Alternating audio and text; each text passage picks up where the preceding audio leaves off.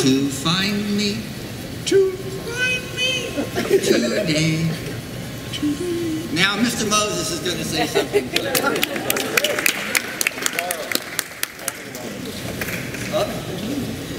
16 years old, I met Victoria at Elaine Haight's place on that little walk street where, what's his name, has that restaurant that's too expensive.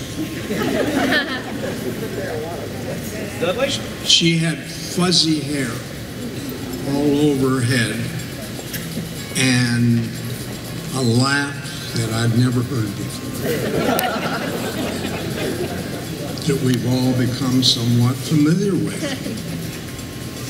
The next time I knew her, she had a little cafe bar adventure called Rick's, named after Rick in Humphrey Bogart film. She was even more amazing at that time. And then time marched on, and we became friends, and she became even more amazing.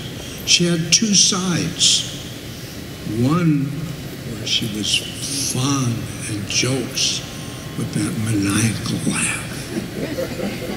And the other, she was the most disciplinarian conservationist. She went all over the world and ended up doing these tonkas, and she became the master of the tonka.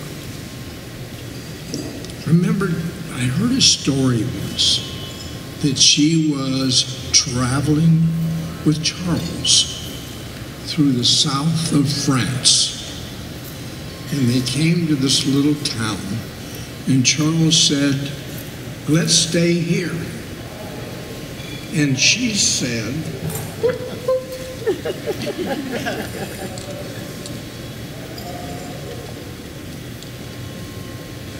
"This town is too small for a whore on a corner. It's too small for me."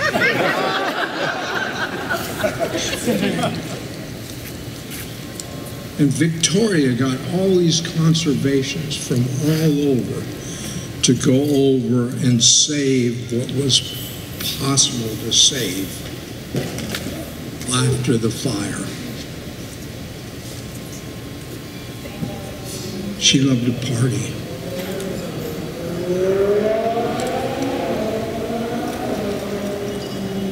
Let's have a party.